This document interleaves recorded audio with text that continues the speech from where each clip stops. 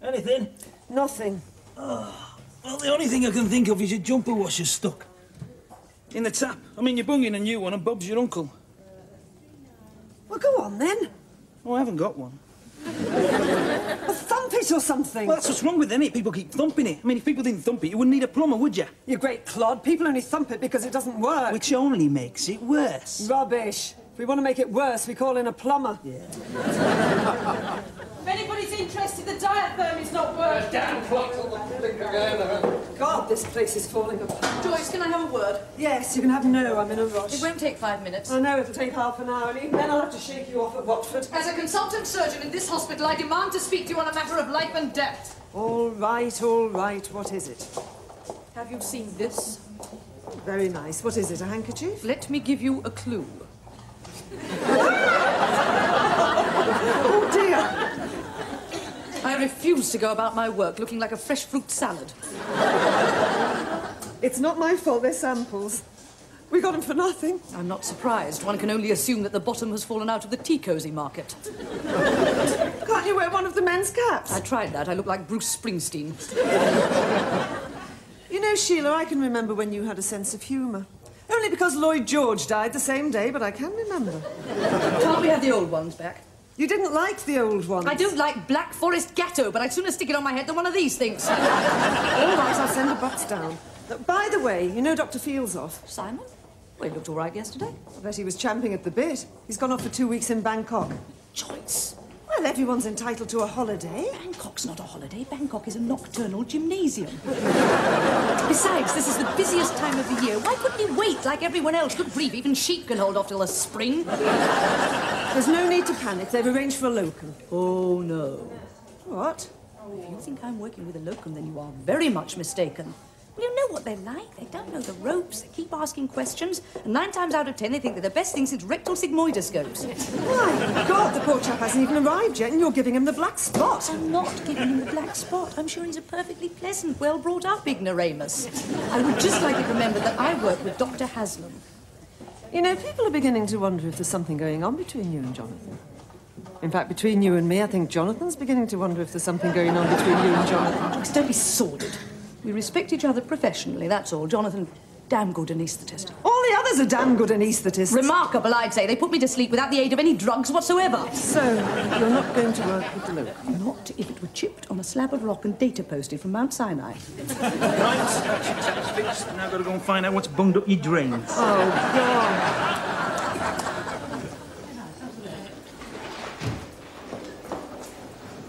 God. Michael, what's the problem?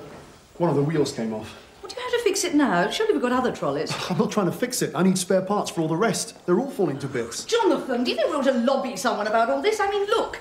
One spends year after year studying anatomy only to find 90% of the staff running round with sink plungers and welding goggles. If a patient came in now, all we could offer him is a new set of axle rods and scoop the leaves out of his downpipe. It's not just a piece of dilapidated hardware. Look at the staff problem. One absentee and the whole place descends into chaos. Do you know Simon Field is off? Nothing serious, apparently. It's just running a temperature in his nether regions. So they've dug up some otherwise unemployable job and we're all supposed to go yippee. I mean, it's just too much, really. Well, say something, for God's sake. I've run out of spit. Happy birthday. What? Well, it's not much, I'm afraid. If I'd known, I'd have got you a Black & Decker workmate and a tub of Swarthega. Flowers? Well, yes, apparently. For me? Well, just a small bunch. I mean, they weren't expensive compared with the budget for a moonshot. God, my car. You've rammed my car. Car? If that abstract expressionist jalopy of yours I have has... not rammed your car. Well, all right. Just tell me. I promise I won't be angry. I just want to know. Happy birthday! birthday, for Pete's sake, happy birthday. I'm trying to wish you a happy birthday. Are you telling me that you bought me flowers because it's my birthday? Well, I know it's incredible, but I can't afford gold. I couldn't find any frankincense, and nobody seems to know what myrrh is. But nobody's ever done that for me before. My husband used to buy me a bunch of daffs on the way home from the office. They were both normally dead on arrival. I just thought it might be nice.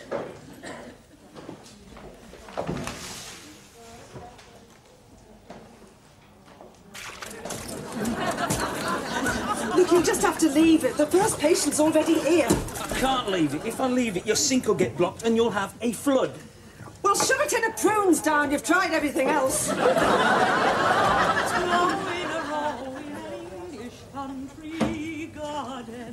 How many flowers do you think that you know in an English country garden? Buttercups and daffodils all in a row and very nice indeed. Well, I just wondered if something had happened.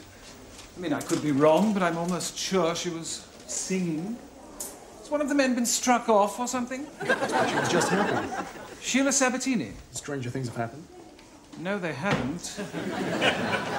Well, actually, I think Dr. Haslam brought us some flowers this morning. Ah, that's it. I thought he was looking pleased with himself. Flowers, eh? Any idea why? No idea. Quite bluntly, old boy, I shall never understand that woman as long as I live. Sheila Sabatini? Total mystery as far as I'm concerned. Yes, I was just saying the same thing. I mean, one minute she's raving like a loony, the next she's singing, for heaven's sake. Singing? Yes, isn't that what you meant? Good grief, no. Almost came to blows, frankly. Really? If I accidentally take the last pair of gloves in her size, it's hardly a disaster, surely. No, quite. The woman's got a tongue like a merchant seaman. Jonathan Haslam seems to think she's in a good mood. Really? Do you think someone ought to warn him? Good God, yes. The sooner the better, I'd say. Yes.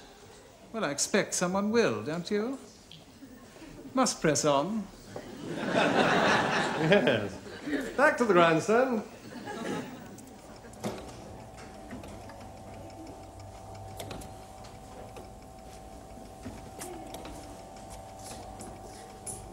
This is so typical of a man.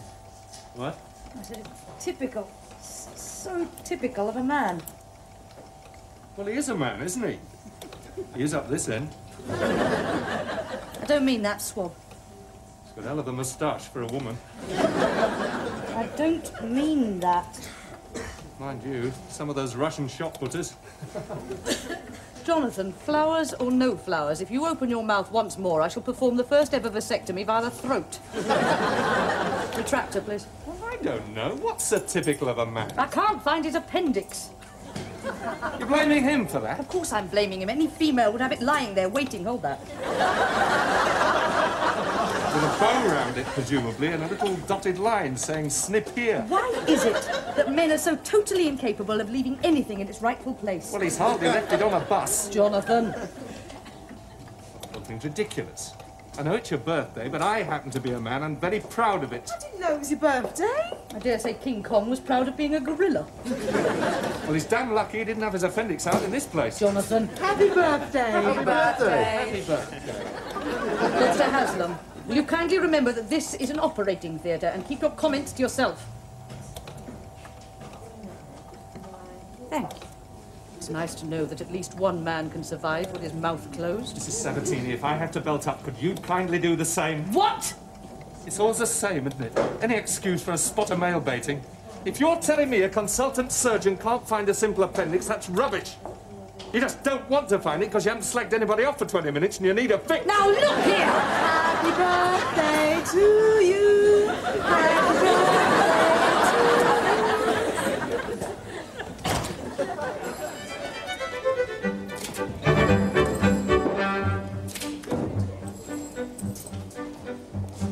I refuse point blank and 100% ever to work with Dr. Haslam again. But you like Dr. Haslam? That was this morning. That was 48 minutes ago. Well, I've changed my mind. Have you two had a bust-up? If you mean have we had a professional disagreement, the answer is yes. If you mean something more Mills and Boone, I don't know what you mean. Well, I don't know. What do you want me to do about it? Find me someone else to work with. Sheila, I am not running a bring and buy sale for used anaesthetists. Besides, you don't like anyone else. Of course I do. Like who, for instance? Well, Dr. Mulawe. She's pregnant. We've got swing doors. She's 9 months pregnant. She's up on the ward now. And believe me, the mountain cannot walk to my house. Well, think there must be someone else. Yes, there is. Dr. Olsen. Who? The Locum. Oh, now, Joyce! And look, it'll only be for one day. You know Jonathan can't stand arguments. He's bound to apologise. Even though you started it. I did not start it. Why not? Something go wrong? Do not, I repeat, not work with locums. Loca. What? Well, you know, aquarium, aquaria, agendum, agenda. Geranium? Chrysanthemum? Dum-dum? Oh, all right. What does it matter? I don't know, you started it. Look, just come and meet him. He's got excellent references.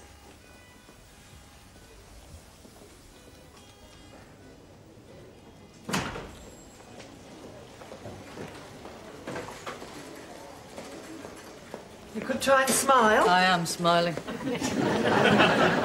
Mrs. Sabatini, Dr. Olsen.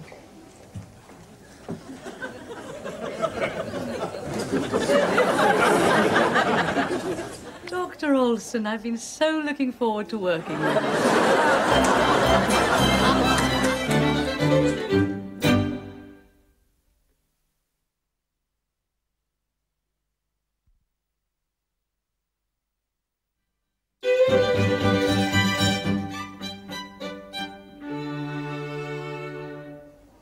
So I just thought I'd pop along, see how you're settling in.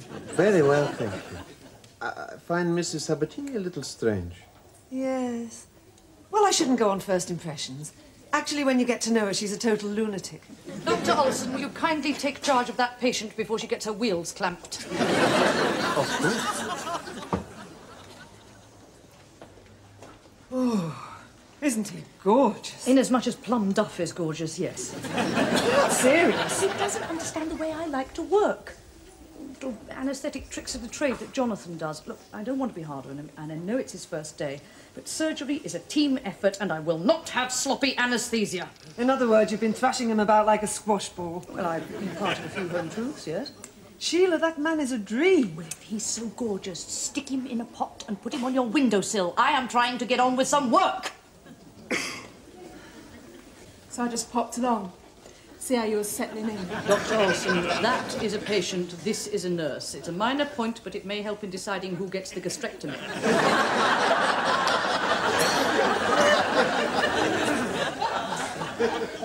Notes from the last patient.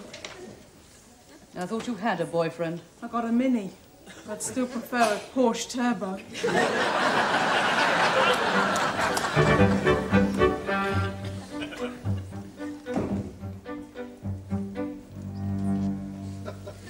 I take it you've seen him. Who? Olsen. Man's got nurses buzzing round him as if he'd disturbed a nest of the damn things. Can't fathom it out personally. I mean, no one made all this fuss over me when I was a locum, and let me tell you, when it came to the ladies... What? Well, you can imagine. Sorry. A bit of a killer, frankly. Oh, yes, I see. He's a nice chap, though. Olsen? Oh, yeah. Not my kind of person, but... Not exactly a man's man, no. Anyone seen the Locum yet? Yes? Nice chap, I thought. I was just saying the same thing to Haslam. All-round good type, as far as I can see. Yes. Pleasant, easygoing. Everyone seems quite taken with him. All the nurses. Well, of course, new man trying to settle in. I expect someone's passed the word round. You think so? Yes, warm welcome, make him feel at home. Why not? Nice chap. Exactly. Think he's a puff? No doubt in my mind whatsoever. Precisely what I thought.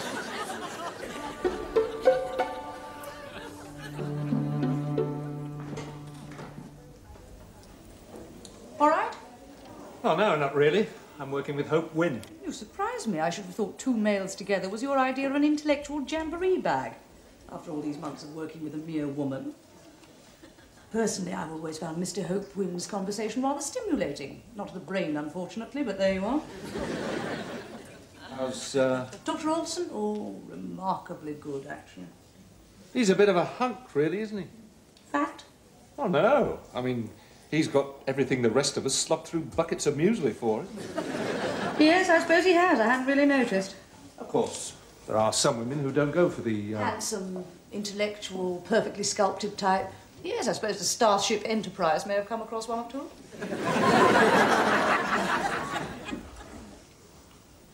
Jonathan, can I help you? What?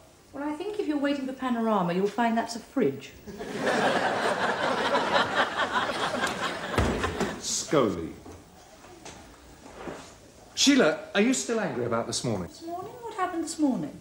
You know, our little contretemps. I mean, it's stupid to get worked up about a thing like that. Can't we just forget the whole thing and get back to normal? How do you mean normal? Well, I didn't say anything this morning, but I've got 2 tickets for this play. Who's Afraid of Virginia Woolf? Thought you might like to come. Thought it might be nice to see someone else having a brawl for a change. Yes, it might. Well? All right, then. Apology accepted. What? Well, I know I shouldn't be telling you this, but Joyce predicted much the same thing would happen. Anyway, it's all over now, and that's that. What time does the play start? I didn't. What? Apologise. I didn't apologise. I just said the whole thing was stupid. Oh. I mean, we're 2 fully mature adults. What difference does it make who was right and who was wrong? Yes, indeed. Anyway, I thought I'd pick you up about 7. What for? For this play. Oh, yes, I wonder if you could make it a little later, just be on the safe side. All right. What time? About 4 in the morning. I'm tied up till then. But you just said... Oh, yes, I'm sorry. I forgot. Someone else has taken me out. Oh. Well, some other time then. Yes, fine. I shall look forward to it. Just as a matter of interest, who's asked you out? What? Who was it? Asked you out? Oh, Jonathan, you don't want to know that. I can't wait. All the possible permutations are incredible.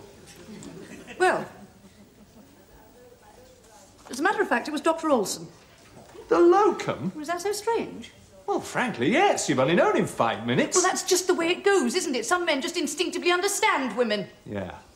Well, some other time, then. Fine. Sheila, you sly bat. Why didn't you tell me? Joyce, I wish you'd stop creeping about. I'm not creeping about. I've been unbunging half a mile of lead pipe. I just bummed quietly so I could listen to you two. My God, you've gone and hooked Olson. Why didn't you tell me he'd asked you out? Oh, there's hardly been a chance. I only decided 20 seconds ago. Now all that remains is for Dr. Olson to find out. So I just thought I'd pop over. See how you're settling in. Stuart, shouldn't you be on a march somewhere? The patient's ready. I'm sorry. I didn't realize you were waiting. No, there's plenty of time. Incidentally, I was wondering what your Christian name was. Christian name? Yes, I think one should dispense with formalities wherever possible. Well, it's Sven, actually. Sven. Charming. My name's Sheila. Well, Sven, when you're ready.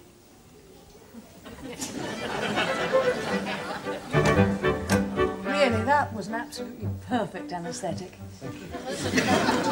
I should be along in a minute. Just give me a shout when the next patient's ready. Yes, I will. Oh, Dr. Haslam, isn't it? Yes, it is.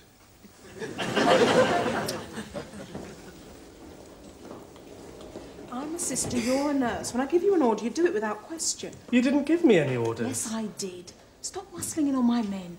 Every time I see someone I like, you're in there like a shot. It's embarrassing. I only went to say hello. It takes 1 second to say hello. You were there for 25, I counted.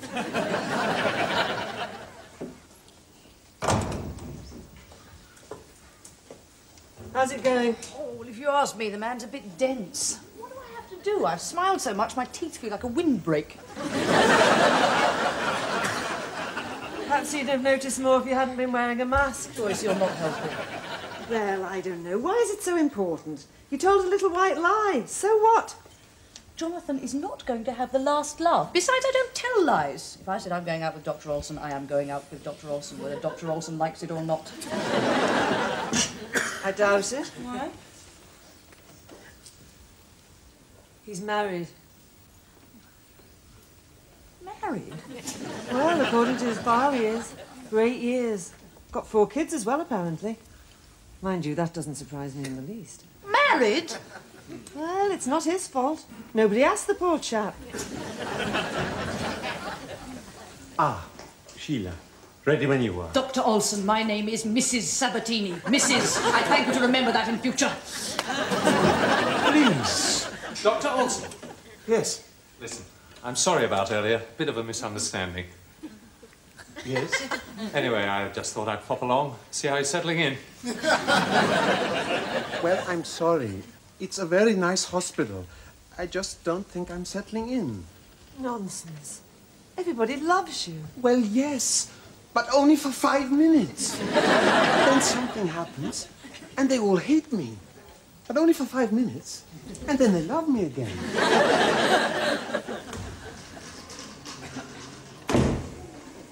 George, I take it you've heard.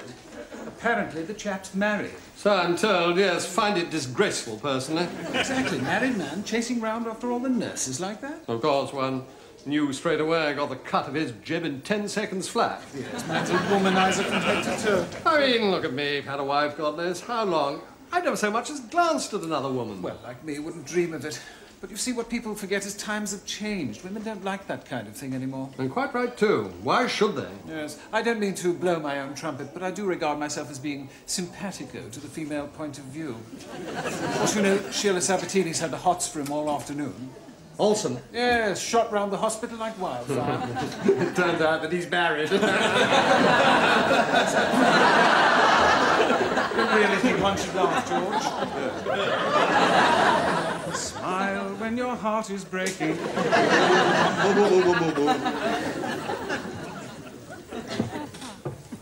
Yes? Nothing. All right, so he's married. Don't see what's so funny. He's obviously some kind of gigolo. What? Obviously needs more than one woman. Do you know, I caught him chatting up one of the nurses. Who? Stuart. Now, just a minute. Well, some men are just like that. Sheila, I've just been talking to him. His wife's name's Sophie. They've been married 8 years, happily. Which is why I refuse to go out with him naturally. Don't you think you're being a bit unfair? I don't know what you mean. Well, just because we're having a fight, there's no need to involve him. The poor chap's a nervous wreck. He comes here to get on with a job and he feels like he's landed up in a spaghetti western. And now you're treating him like he's some kind of stud rabbit. Casanova, if you said boo to him now, I'd leap all the way back to Sweden. Do you think it's gone on long enough? Right. May have misunderstood what he said. Well, I think he deserves an apology, frankly. That's rich coming from you! All right, I apologise. What? For this morning. I apologise. I'm very sorry. Now it's your turn. So, although I can't explain exactly what was going on, I feel I owe you an apology. Well, I must say that's very kind of you. Not at all. Incidentally, I heard it was your birthday today. Yes, yes it is. I wonder... What? Well, I wonder if I could take you out somewhere to celebrate. Just a small restaurant out in the wild somewhere. Actually, I know quite a good hotel. Shut up!